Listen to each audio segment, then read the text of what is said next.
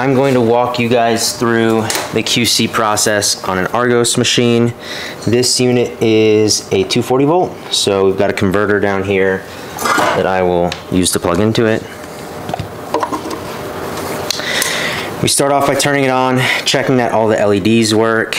I'll connect to it in the app, and I'll make sure that all of the temperatures are working correctly, all the fluid probes are good.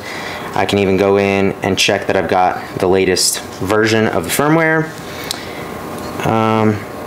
Yeah, so then I will start. I've already filled this up partially for an initial pressure check on our hydrostatic pressure setup, but I'll start by adding some BioCaf to the boiler. So we add a tiny amount, and this just helps give it one last cleaning before it goes out the door. Alright, I will add the rest of the water.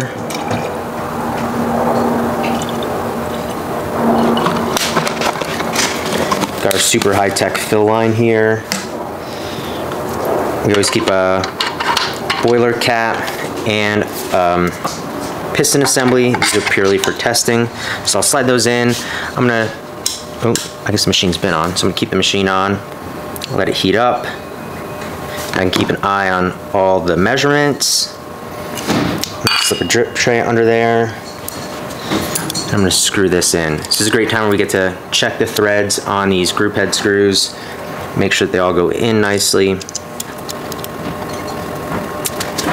Grab this driver. Should go over here.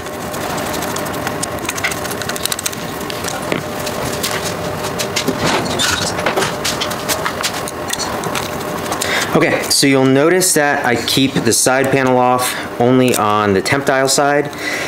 This allows us to keep an eye on things so we can take a look underneath, make sure there's no leaks. And this is the first of 2 tests, so we basically are checking for leaks, and we're checking that everything's functioning correctly. The anti-vacuum valve in the back normally does drip a little bit. That's normal for all anti-vacuum valves, so we'll check to make sure that that is functioning normally and doesn't have excessive dripping. So we'll make sure that usually around 80 Celsius, 80 to 90 Celsius, it's built enough pressure to close up. And then pretty much what we'll do, we've got a scase that is put into our portafilter. We've got the Fluke thermometer where we will check temperatures. The last thing I need to do is grab my computer because we'll record all the data. Okay, so we've got a giant spreadsheet here where we keep track of the machine and all the data for each shot. So basically, this doesn't have a serial number yet, so I will put the customer's name and my date for the first QC.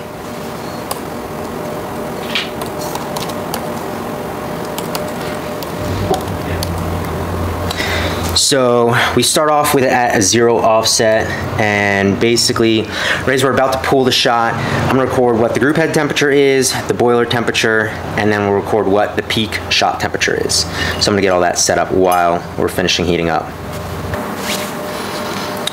All right, hopefully you guys can see this, but if you're looking at the app, you can see we have the red mark is what we're aiming for.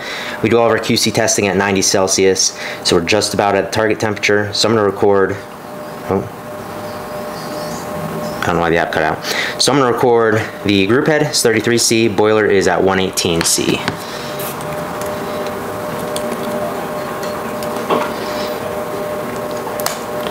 All right, so our green light is on, QC, or the scase is in. So I'm gonna go ahead and pull a shot, bleed some air out.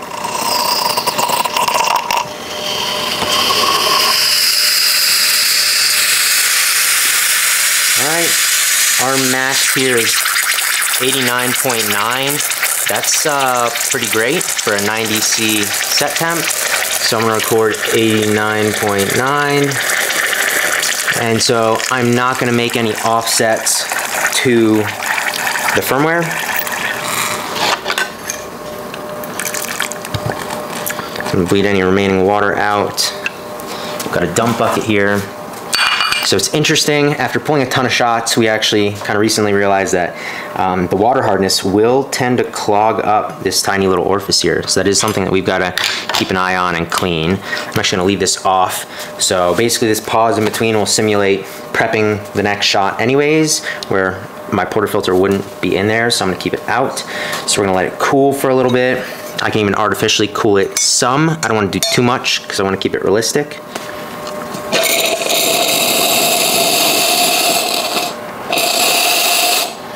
So I'll bleed a little bit of steam out. Cool. I'm gonna let it cool the rest of the way off on its own. And so I'll kind of walk you through basically what would happen if we wanted to make an update. Let's say it pulled too hot or too cool.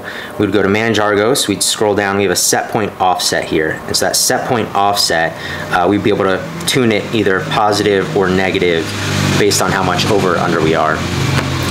So we're at next temp, we're at 44, 45, I'm gonna say 45.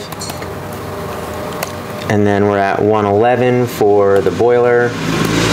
Sorry about that dirt bike going by. Let's hook the scase back up. So our light is on. Again, I'm gonna manually bleed this.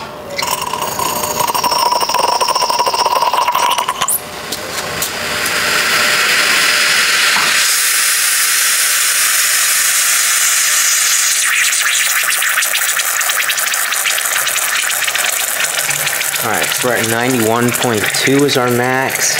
So a little bit hot. All right.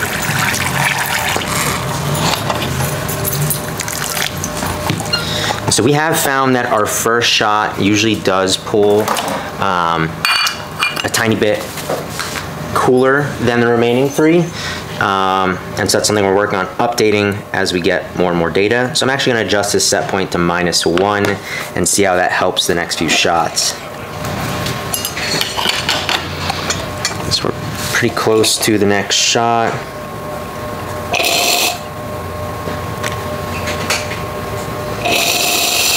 I'll wait till the line is pretty spot on. So we're at 50 and 107 and 107.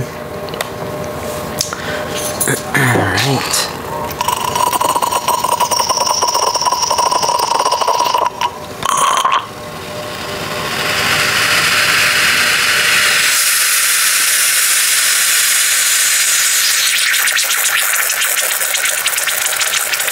We're at 91.5. It's getting a little hot. Might go a little -2. And so again, this is just the first round of QC. Just to make sure no leaks or anything. Next round is where we'll be able to double check our offset values, make sure we're getting consistent readings. And yeah, we can kind of fine tune from there.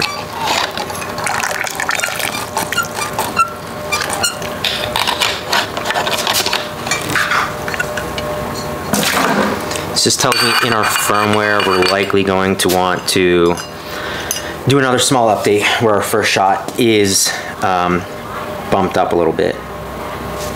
All right, cool. So we're at temp again. So we're at -2 now, 55 and 103. All right, let's pull that.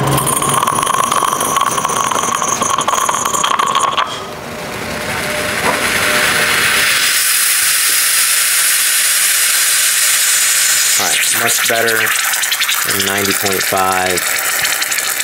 Cool. So pretty much from here, I'll kick on the steam mode. I'll let it build up steam pressure, make sure everything seals correctly still. And then I'll go ahead and bleed a bunch of the boiler cleaner out through the steam wand to help get everything cleaned up. I'll dump it, and then I go and I blow any air out with our hydrostatic setup, and then it'll sit on the shelf to cool off before it gets the second QC the next day. So that is our QC process. Well, step 1 of it.